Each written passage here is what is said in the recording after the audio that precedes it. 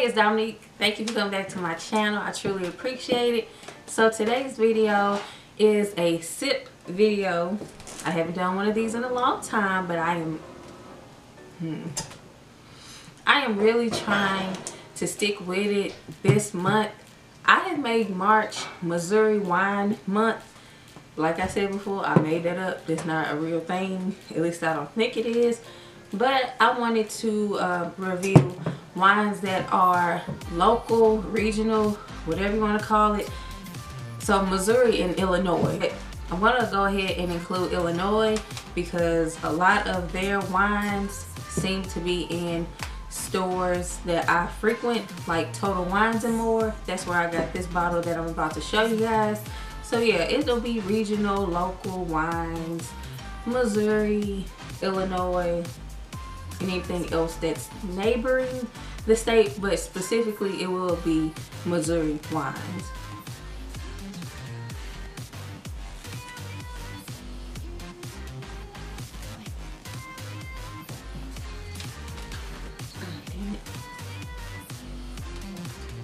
So if I look like I have been through some things, it's because I'm just getting off work. And yeah, girl, I'm tired and I'm ready for this drink, right? So I bought this after I went to the doctor.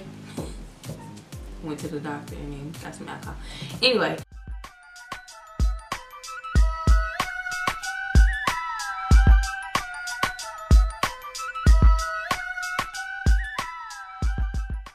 So my doctor's office and the Total Wines place are literally like next door to each other. I'm trying to make sure I got lipstick on my head. Are literally next door to each other. So I'm like, you know what? Let me get some wine. This was, I believe, $5.49. This is the Illinois Cellars Velvet White Sweet White Wine Award-winning winery. First of all, the color, it's just so golden. Like, it just drew me in, the color. What really got my attention the first time. Then it said velvet. I'm like, okay, anything with velvet in the wording or the phrase or whatever is absolute must try. So yeah, and this is so cold. I had this in the fridge for about 2 or 3 days. So I'm like, you know what, let's go ahead and bust this open because I'm ready to review it and edit and all of that. But I'm also ready to taste this, so let's get to it. A handcrafted premium wine. Days long ago in many rural counties in Illinois, winemakers would often gather near the town square to extol the virtues of the vinous creations. Then as now, each county's wine could be as much a source of pride as the great 19th century courthouses that dominated the squares. Our courthouse series of handcrafted wines celebrates the bold wines and architecture of the bygone era. Alcohol 12% by volume. Okay. My hands are greasy. I can't open this.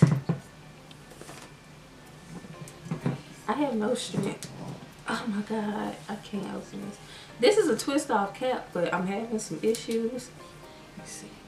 I just put some lotion on. That was stupid. I can't open it. I'm gonna have to ask my neighbor to open it. Wait. Okay, got it.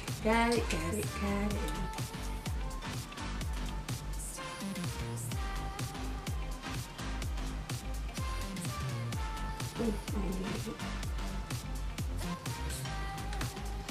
It smells like beer. It smells like all beer. It smells like beer. Okay, it's still a weeknight. Gotta get off on time for work.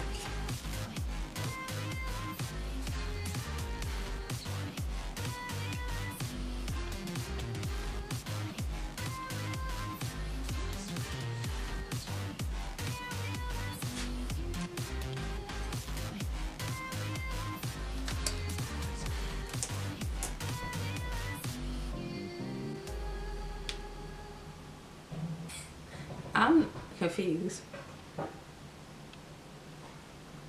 It's sweet,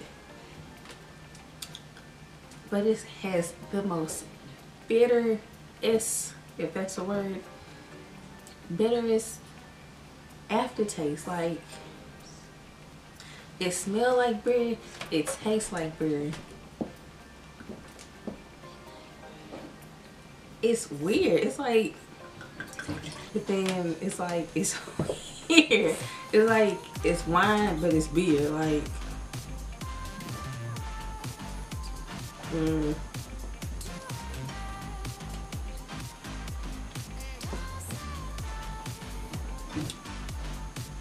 that is so weird. It's one of these wines that, it's one of these. It's one of those wines that you have to taste for yourself.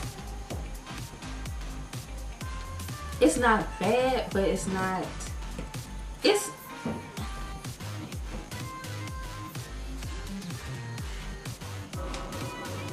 okay, so I'm gonna reverse what I just said. Not reverse, I'm gonna contradict myself. The initial taste is bitter, but the aftertaste is sweet. So one more time, that's what it is. Bitter, sweet. You get it, like when it first hits your tongue or your palate, whatever you want to call it. It's bitter, but it gets sweet. I like it. The more I sip it, it's starting to grow on me, and I gotta be careful because, I mean, I still got work in the morning, unfortunately. American dream. I like it. It's weird that the first couple sips, I'm like, nah. You know, in my head, I'm thinking, I'm glad it was just $6, but this is good. I like this. I do. One more little sip for the road. I like this. This is, again, the Illinois Cellars Velvet White Sweet White Wine. It was about $6 with tax and all of that good stuff. I like this. I do. I really like this. This is good. I like this. Recommend. Recommend. Recommend.